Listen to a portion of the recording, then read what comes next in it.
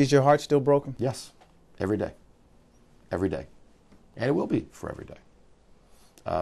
She is and was the love of my life. She was a big part not only of obviously your personal life, but she was a big part of your professional life. Sure. Everybody remembers her role on the show. How's the show been without her? Different. But really not so much different maybe for somebody listening. Different from this standpoint that up until, like I was telling you very recently, I've really not been very happy. I mean, and it's hard to come in and pretend that everything's okay and, hey, look, how about American Idol last night? That's crazy. Did you see that show? That's nuts.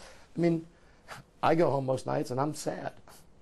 I go home and I sit down and all I see is reminders of the way everything was. I'm not being a martyr. It's just the way that it is.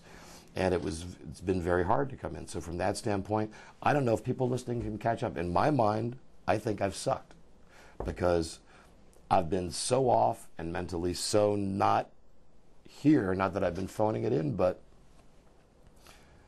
you know, it's like for a while it didn't really matter to me. I came in out of obligation to, first of all, I wanted my son to know, you don't quit. You never, no matter what happens, you don't quit. That's why I went back to work 3 weeks after this happened. You know, my life didn't end. I mean, it's awful, but my life didn't end. So I had to show him that. There are people that work here that count on me. I'm here for them too. And getting back was hard. And it's not so hard now. It's not so hard now because it's been 9 months. And the way I think about it, it's like that's almost as much time as it took for Bart to be born. That was, and that came to me recently. And I think of Freda all the time. I very rarely dream about her, but I have dreamt about her recently. And I know she is happy wherever she is. And I know she wants me to just be happy. If she had one thing that was her mantra with me, it was always, she had something called the Jolly Directive. I would talk about this on the air. But she'd just say, you know, how come you're not happier? Because I'm just, you know, a cynical SOB. And she would always put up signs, be jolly, be happy. And what's sad is now I'm probably going to be able to. Now, not because she's gone, but because she's gone and the one thing she would want me to do is not mope around and not quit my job and just sit on a beach somewhere and be a loser. Yeah. And about her being on the show, nobody really knows what her role was. Her role was, yeah, she was on the show and she was great. That she would be my real life wife and we would talk about real things that happened, if it was good, bad, or indifferent. What people don't know about her is that in a way, some ways larger than Mike, she was my partner.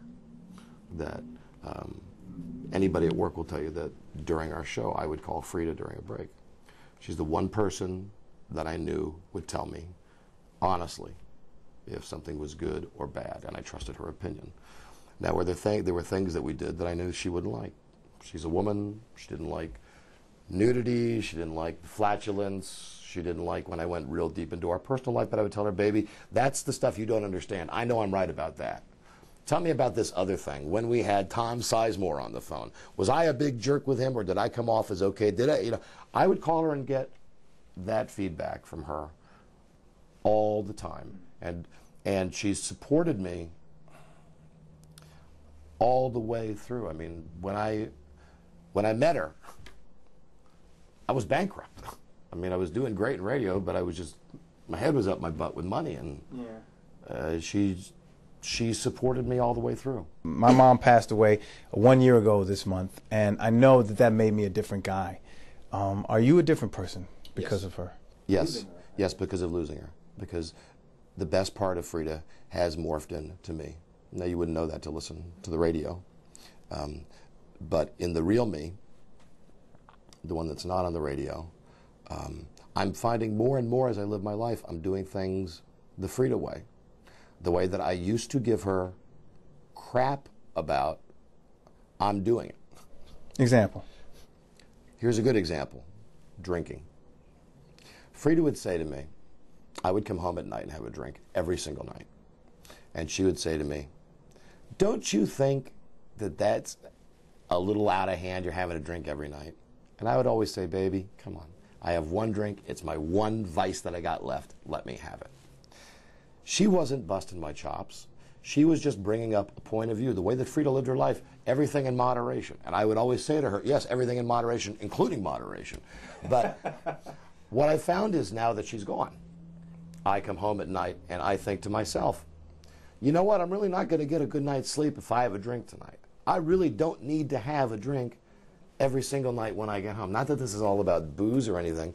I'll give you another example. Freda was exceedingly polite and friendly to everybody, no matter who she ran into. I have zero patience for idiots. Zero patience. I'm a real jerk like that. Somebody comes to my door to sell me something, you know, some guy's coming around with a lawn care place. I don't even say goodbye. I just say, boom, used to be door, slam, goodbye. I don't do that now. I will take the time now to look someone in the eye and say, hi, how are you? I also have more patience. I have a lot more patience.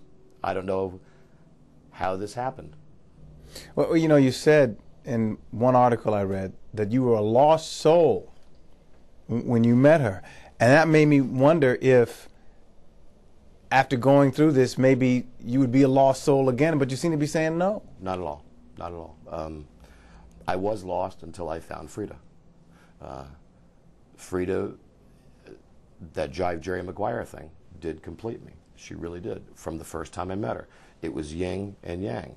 It took me when she met me 27 years ago. I was a stupid, dumb, half-cocked kid, and now I'm a dumb, half-cocked man. But I'm very different because of her guidance, because every time over the 25 years we were married, and even before that we were dating, when I would be going down the wrong road, whether it be a career choice or whatever I was doing, she always supported me. She would always say, no, do it this way, do it this way, do it this way, do it this way.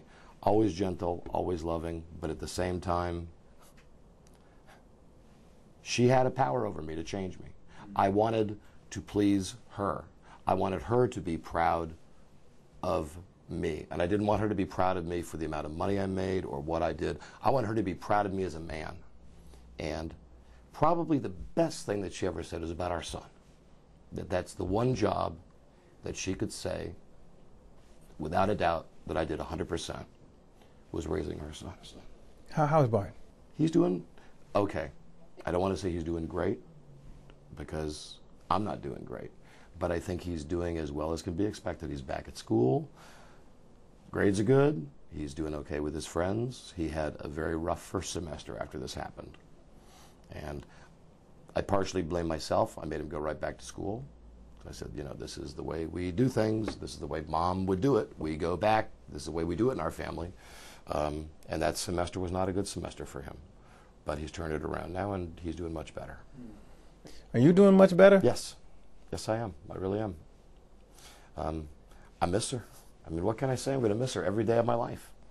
Even if I happen to meet somebody else, you know, which is idiotic to think about. But if I do, because I don't plan on my life ending. I'm only 47. I'll never find anybody like her again. So I'll miss her every single day. If you could say something to her now, which is what we always think about when you lose somebody, you know, I'd like to, what would you say? Or what would you hope she'd say? The great thing about us is I don't think my mother-in-law even told me on the night before before she died, we went out to eat together in Ocean City, and we had my mother-in-law watching the dogs. And when we left the house, she made a comment that night when we got back. She said, you two really look like you did when you first started dating. That's how happy we were. And your question about what would you say to her and it's already been said. It had been said. I must have told her in any given day 50 times, I love you. So much so that she would say to me sometimes, okay, I know you do. You know, not at all. But her too. I mean, and there was not really one day that I didn't tell her amidst all the arguing and everything else, how much I appreciated her, and her with me. So I would want her just to know I'm doing okay. You know, don't worry about me. I got it handled. And I'm sure she would say to me, I knew you would.